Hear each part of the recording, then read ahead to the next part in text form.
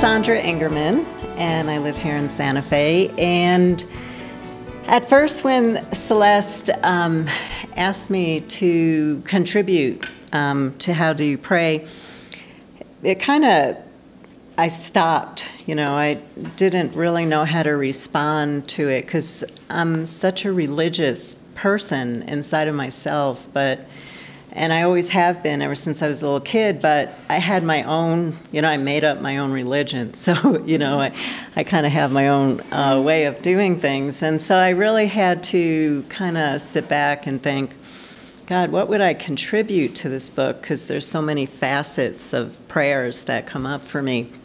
But my daily practice in life is shamanism, and I do every single day. I wake up and give thanks for my life, and give thanks for the spirit that lives in all things, and to the earth and air, water, and the sun that give us life.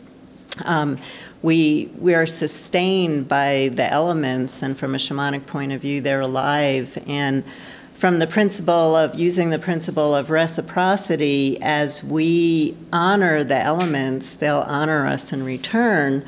And I really feel so strongly that so much of the climate issues we're dealing with today is we're not honoring the elements that give us life. So I decided to share basically what I say every morning when I wake up, and I will find the appropriate page here. It's short. Prayer to me is waking up each morning and giving gratitude for the miracle of my life and the life of all living beings that are connected to the web of life. I pray by giving thanks and gratitude to earth, air, water, and fire, and the sun for giving me all that I need to thrive. I give thanks for the love of the universe with God, the goddess, knowing that I am being supported through the good times and the challenges that lead to my growth and evolution. Prayer for me is a way of life that is not separate from each breath and each step I take on this great earth. I pray for others and the earth by seeing all in its divine life, lifting all who I pray for into radiance.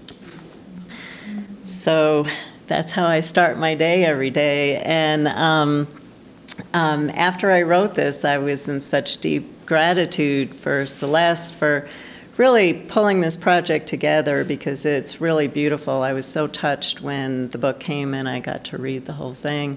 But also to have to take a step back and ask what prayer meant to me in my life, and to actually have to organize my thoughts around that, was very special for me. And really coming to a place of being able to acknowledge that prayer is how we breathe and how we walk on this planet, and just really being more conscious of that life is a miracle. So I think this is great that you did this, and I know it's going to touch a lot of hearts and a lot of souls out there. So